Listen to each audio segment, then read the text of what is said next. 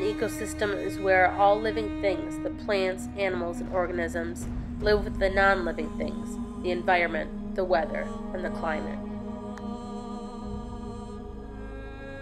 In a world where the Arctic must be frozen,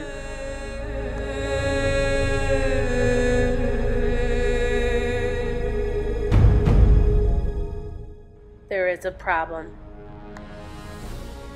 Ecosystems work best when all the living things play their specific role. For instance, the polar bears eat seals and fish, using the ice as a platform. It's melting quickly.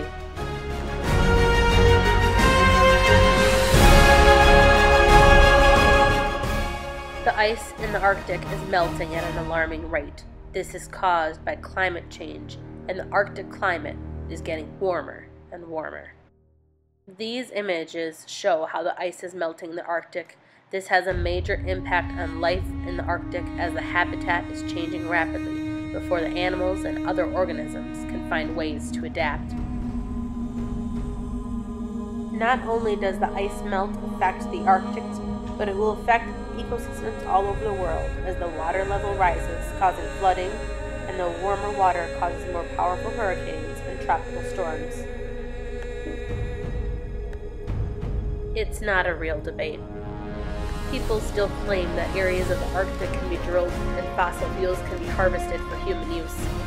Scientists, though, overwhelmingly believe that the rapid melting of the Arctic is a global crisis and action must be taken to slow the impact or reverse some of the impacts of climate change and global warming. Why we need to care. We should care about the ecosystem because it's in a state of crisis. Polar bears are dying at an alarming rate from drowning because the ice they fish off is melting. The reason most animals die in the Arctic is not from the cold or lack of water, but from starvation. If action is not taken, it could even lead to some animals' extinction. It is our responsibility.